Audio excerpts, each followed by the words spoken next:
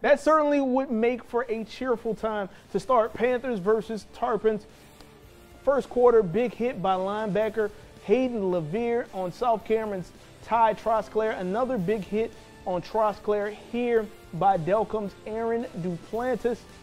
With the big flip. Oh, yeah. Woo! Oh, that's a big time step. Now, second quarter, South Cameron, he is literally walking away. Braden Richard finds Kyler Little, who makes a nice catch and is going to dive into the end zone for the theatrics. 7-7, and it would be Delcambre coming away with the first win of the season, 49-25.